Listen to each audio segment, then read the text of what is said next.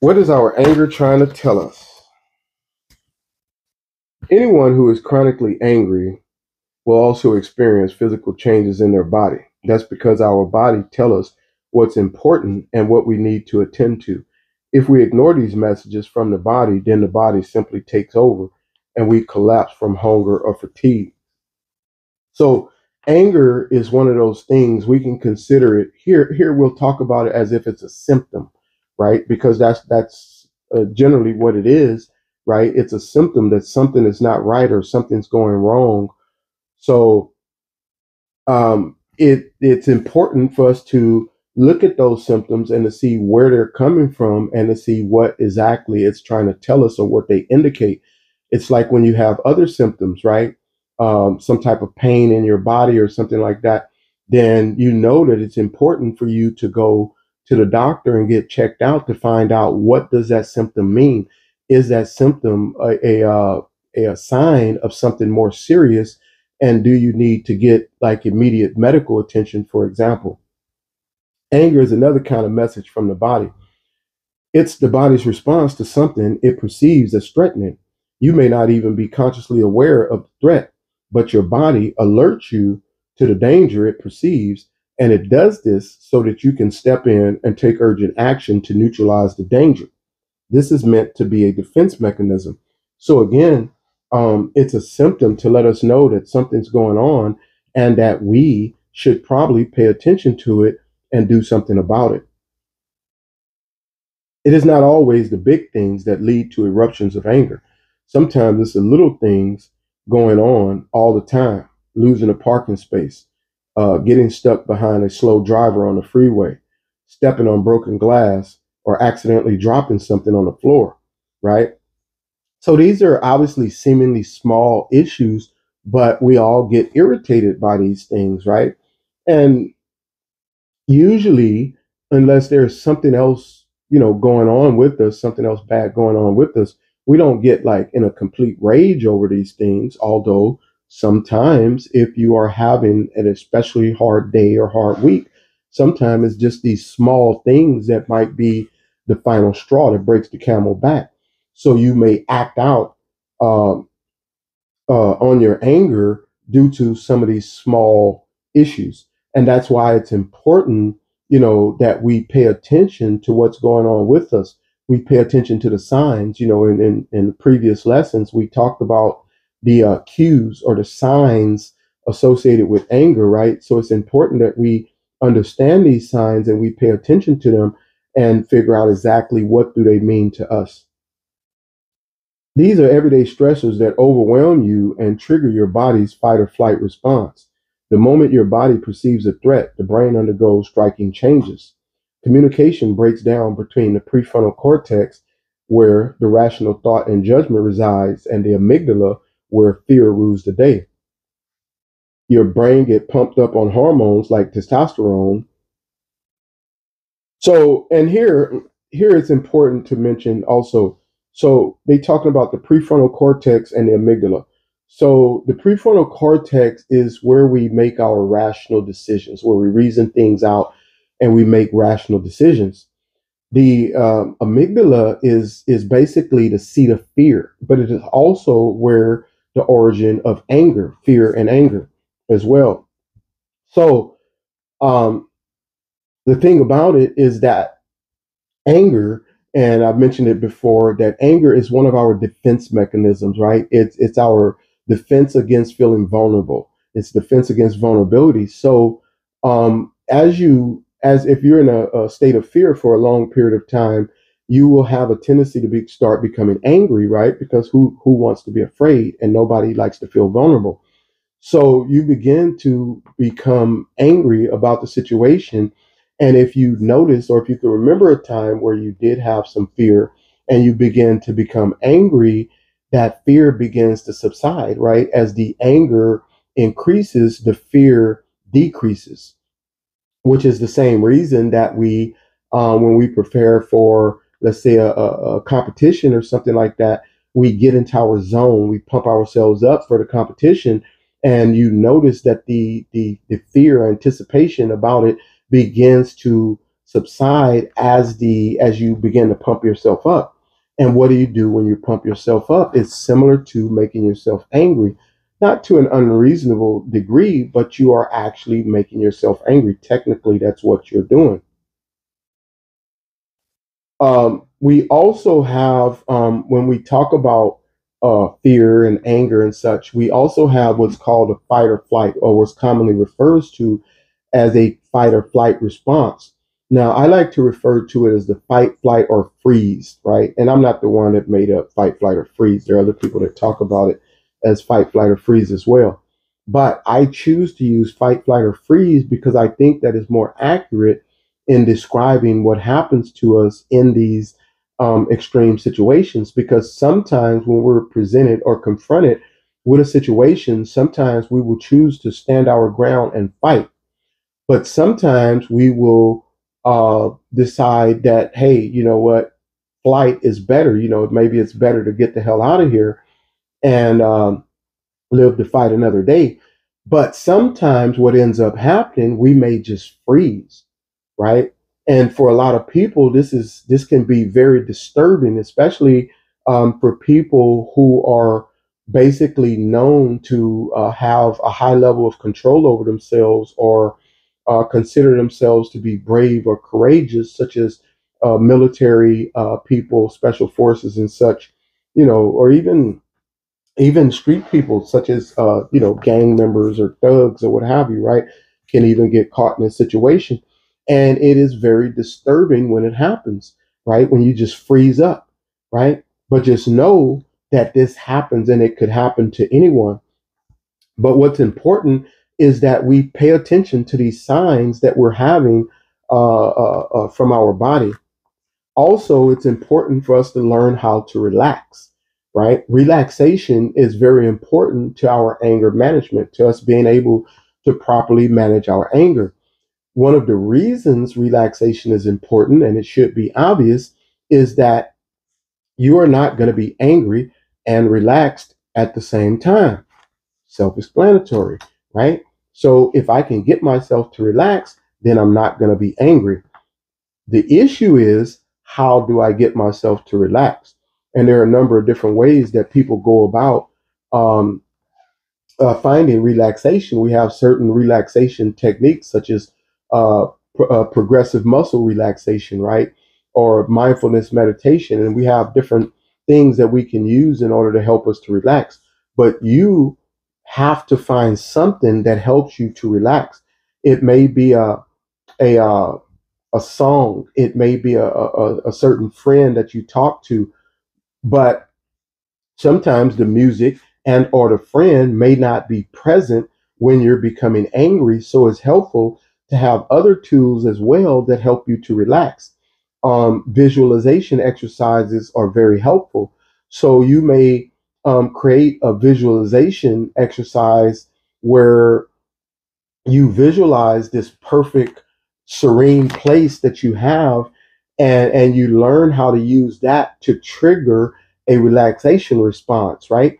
So if you think about it, you have times that you can remember situations that happened in the past that are no longer affecting you. But when you remember these situations, it will trigger an anger response, right? You become angry all over again, even though the situation is gone and maybe in a distant past, but you still get angry over the situations just from the thought of it, right?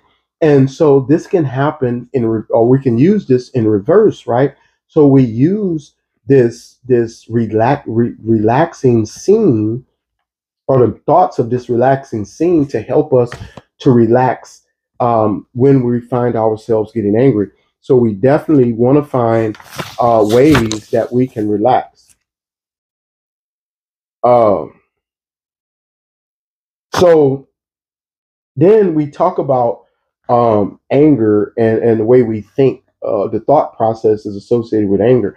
And there are certain things that trigger us to get angry, such as some people refer to them as cognitive distortions. And there are many cognitive distortions. I'm going to cover a few, right? But there are many cognitive distortions that we can have. And this is how we or when we're talking about cognitive distortions, these are our tendencies to think about things in a negative way, to interpret things in a most negative way, and the thing about it is these interpretations are not necessarily based on reality. Excuse me. How you interpret a situation determines what you feel about it. By the same token, what you feel about a situation in the past, or excuse me, what you felt about a situation in the past will influence the way you interpret a similar situation in the future, even though the similarity might be slight. So, this is the reason that sometimes we can be triggered by other people, other people's actions or actions toward us, or their response to us, or maybe certain words that they say to us, right?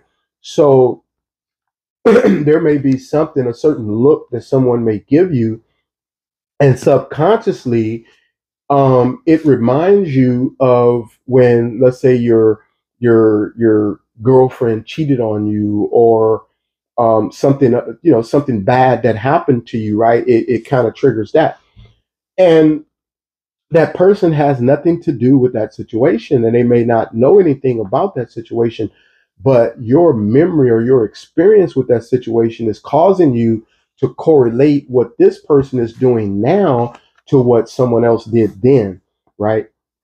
Even though they're not necessarily connected. For example, you become hypersensitive to signals of rejection.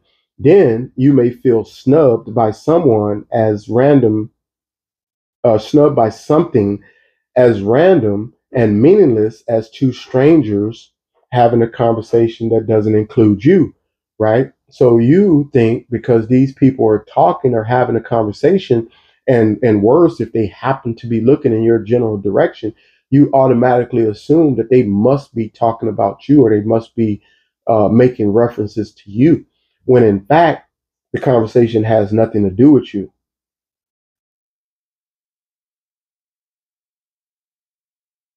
Okay, some of the cognitive distortions will actually cover uh, some of the cognitive distortions. And again, these are just a few of the cognitive distortions. There are many, right? But again, it's our um, erroneous thinking, all or nothing thinking. So this is what sometimes people call as black and white thinking, right? Thinking everything has got to be black or white, this or that, right? And it's rarely that everything is black or white, right? It's sometimes things are clear and sometimes things are not clear, right? So we got the so-called gray areas, if they say, right? So it says, you see things in black or white. If a situation falls short of perfect, you see it as a total failure. When so again, um, if it's not exactly, or it's not ideal, your ideal situation, or perfect, the perfect way that you want it, you don't see it as a success, or you see it as a failure. The problem is that we are not perfect as human beings. We are not perfect. We can do things fine. Even people that have great accomplishments, right? So when we talk about the Michael Jordans, the Kobe Bryants, the different people who are at the top level of their profession, they are still not perfect, right? They still have problems. They still make mistakes. They still miss the shot sometimes, right? But that doesn't make them a failure, right? Nor does it make you a failure because um, you didn't get something exactly right the way that you wanted it. The thing about it is that you can continue to improve, right? As long as you don't quit, as long as you don't give up. Overgeneralization. So, again, this is uh, something that a lot of us do a lot of time, overgeneralization. So you might have someone, let's say, your wife or your husband, or maybe your children or something. Um, you're trying to get them to help clean the yard, let's say, and they're like, oh, they want to go out, they want to go and do something else, and so you overgeneralize, you get mad, and you overgeneralize the situation. Man, what's wrong with you? You never want to help. You never do anything around here. You're never helping. I always have to do everything. And this is not the case, right? It's not a case where that somebody never does anything or you always are the one that's doing it. Now, it may be often, or it may even be most often that you happen to do it, but it's still not never and it's not always. And if I'm thinking never and always, then I'm going to be more angry than I'm going to be if I think that in more in the terms of I wish they would help more often, right? So I wish they would help more often is very different than they never do anything or they never help. Mental filter. So again, with the mental filter, what you will have a tendency to do is you will um, you will take a negative, like one negative point from a situation, and you will take that to dwell on that negative point, and you fail to recognize or acknowledge all of the other positive things that occurred in the situation. Right? You can do it to yourself, and you can do it to other people, discounting the positive, and this is similar to what we do with the mental filter, right? So you discount the positive in that. Um, so, for example, and you could do it to yourself, or you could do it to other people. So it may be a situation where, um, uh, let's say you were helping someone to work on their car, let's say, and you help them to get everything just about right or whatever. And in the process of doing something, maybe you're using an impact wrench or something like that, and broke the you broke the nut, right? Or you broke something else on the maybe a line, a line that runs the liquids or whatever through the vehicle, and say, oh man, and and man, I just screwed up this person's car, and you get all down on yourself because you made a mistake, right? You made a mistake, and maybe you broke something that can be fixed, right? You can fix it, but instead of just thinking about, oh, you know, um, this was a mistake, and while I made a mistake here and this thing did get broken, I helped to fix all of this other stuff, right? And sometimes the thing that's broken is a minor issue. Sometimes it could be big, but generally it's a minor issue, and you just blow it out of proportion, right? Jumping to conclusions. So this again is something that all of us will do from time to time, where we jump to conclusions as to what somebody's intentions are, and generally we're jumping to conclusions in a negative way. And two ways that we jump to conclusion that they refer to are mind reading and fortune telling. About mind reading, it says, without checking it out, you arbitrarily conclude that someone is reacting to you negatively. So again, you see someone, maybe they make a certain face, a sideward glance or whatever, and you automatically assume, one, that glance is in reference to you, and two, that glance is some negative thought that they're having about you, right? Or fortune telling. You predict that things will turn out badly before a test, or something like that. You just automatically see that things are going to turn out badly, or maybe you wake up in the morning and something goes wrong, and you're like, "Fuck, man, I already know this is going to be a bad day," and you automatically assume that it's going to be a bad day. And so as you go through your day, you're looking for something to go wrong because you already told yourself something's going to go wrong. So you know that something's bad's going to happen. You're just waiting for the other shoe to drop.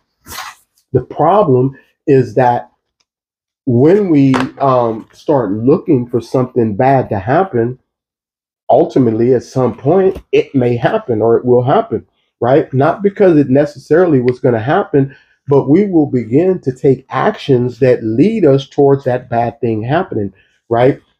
This reminds me of what people talk about. We talk about self-fulfilling prophecies, right? So when we talk about things like self-fulfilling prophecies, this is us predicting that we're going to be, let's say, a failure, for example, right? So if I'm already thinking negatively and thinking that I'm going to be a failure, then what ends up happening is I tend to take actions that leads towards me being a failure.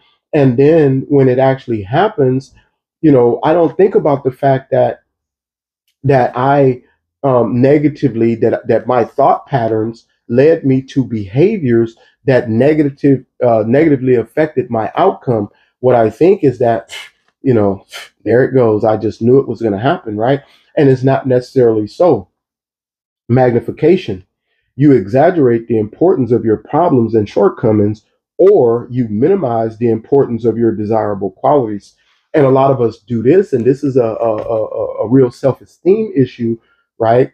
Um, if we have low self esteem, it's very difficult for us to see the utility or the benefit in the things that we do for people in the ways that we help people, but we will have a we will magnify the wrong, right, the problems, the negative side of it. We'll magnify it, but we'll discount the positive.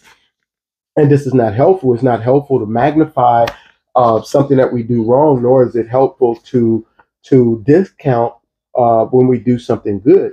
We also don't want to discount when we do something wrong. We take responsibility for it and then we correct it. Emotional reasoning. You assume that your negative emotions necessarily reflect reality. So again, you have certain feelings or certain negative emotions going on where you feel negative about something, and you just assume that that's the way the world is, or that's the way that things are necessarily going to play out because you feel that way. um, should statements. So these are the should, what people should do or shouldn't do or can't do or stuff like that, right? So what's problematic about this, right? So and we all have these ideas about the way that people should act, right? Part of our value system, the way that we should conduct ourselves in the community or the way that we should speak to people and stuff like that, right? The problem with the shoulds is that we all have different value systems, right? Some of us will have similar values, and there are some things that are considered to be norms or common acceptable practices or what have you, right? But when I'm thinking or when I place my values on someone else, then I'm generally going to be upset when their behavior don't meet my expectations, right? The problem is that their behaviors are not supposed to meet my expectations. Their behaviors are supposed to meet their value system and their expectations, right? And if I have a problem with what they're doing or I believe that they're violating my rights, then I can have a reasonable discussion with them and then we can try to reach some type of compromise. But they're not supposed to walk around trying to please me, nor am I supposed to walk around trying to please them. Labeling. Labeling is an extreme form of all of nothing thinking. Instead of saying, I made a mistake, you attach a negative label to yourself, like I'm a loser or I'm stupid or I'm a failure or something like that. And you don't want to do that. The thing about labeling, and when we're using, especially when we're using these negative labels for ourselves, is that we begin to internalize these labels as if they are facts, right? So, like me saying I'm a loser, I'm a failure, or whatever, and I begin to internalize these things, and it's similar to affirmations, right? So when we talk about affirmations or positive affirmations, um, that's one of the ways or one of the suggestions that people talk about for people to help them improve their self-esteem. And there are other things that you need to do. Just reciting some affirmations in and of themselves or by themselves is, I guess it could be somewhat helpful, but it's not going to be as helpful as if you actually take action. But again, you begin to internalize these messages that you're giving yourself. And so if I'm constantly telling myself that I'm a loser, I'm a failure, then I feel like a loser or a failure. And I'm not going to be very motivated to do things that are going to help me to be successful in life, because why would I? I'm a failure. I'm a loser, right? That is my lot in life. And that's not actually what the case is, but I'm constantly giving myself these negative messages, so I begin to act in that way. uh, Personalization and blame.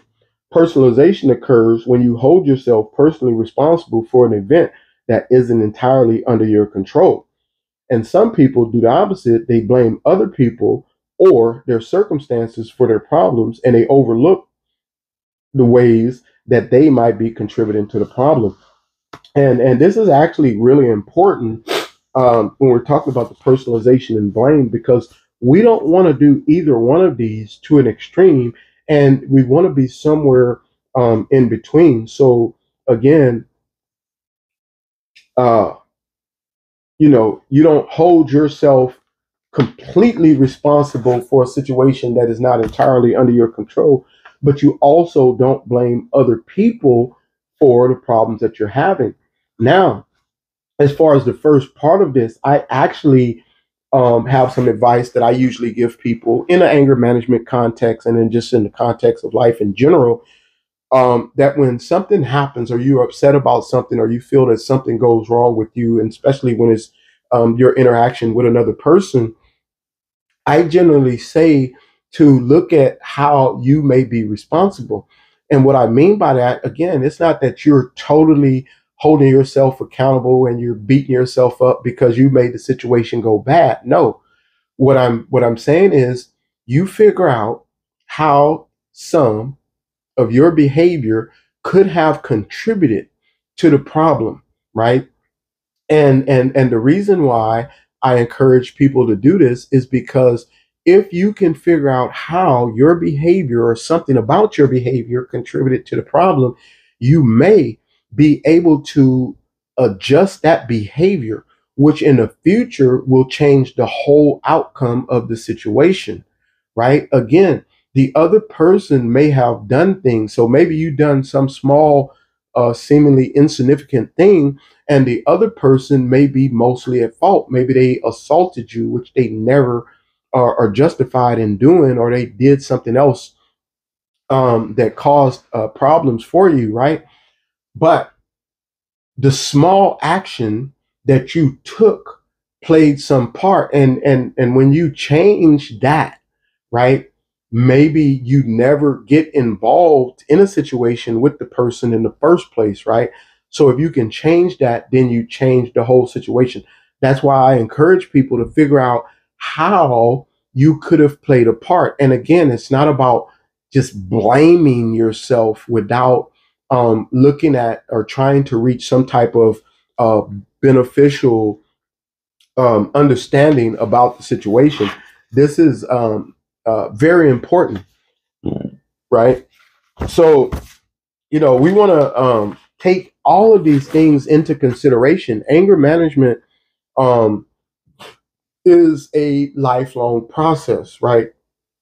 Especially for those of us that have severe anger issues, but even people that haven't, or that don't believe that they have anger issues, I think that they sometimes could be even more vulnerable than the people that have severe anger issues, or that are known to have severe anger issues. Because if I know that I have an anger issue, then I know that I need to be careful about my anger and how I choose to deal with situations.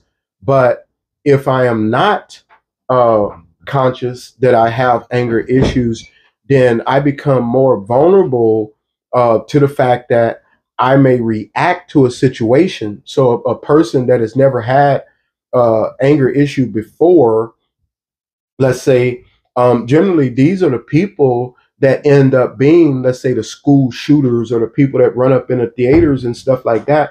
And sometimes when people go in and they look at these people history, they did not necessarily have a bad history. Sometimes they did, and sometimes there were clear signs that this person was going to act out badly. But in a lot of cases, there are no clear signs that this person was going to act out, and everybody is surprised, right? Because a lot of times what ends up happening is the person will hold in their anger for so long, they stuff it down, they never process it. And so at some point, they just snap, right? It's similar to a tea kettle, right? So the old tea kettles, you would sit them on the stove and you heat up the water in a tea kettle. So what happens, right? Over time, as the water continues to heat up, you begin to hear a whistle from the tea kettle, right? And that whistle is letting you know that the water's hot. And why is it a whistle? It's not just a whistle. What's actually happening is there's pressure that's coming from the steam in the tea kettle that begins to make, as the water begins to boil, and then it begins to whistle because the pressure is coming out of the pot, and that's similar to the pressure that's on us from our anger. So we have to learn to manage these things in the appropriate manner, and that's why we are encouraged, if we have anger management issues, to find ways that we can relax, to definitely find ways that we can process the anger in a healthy way that doesn't cause us to get in trouble and cause problems for our life and our health. So, anyway, um, we are going to get to the next lesson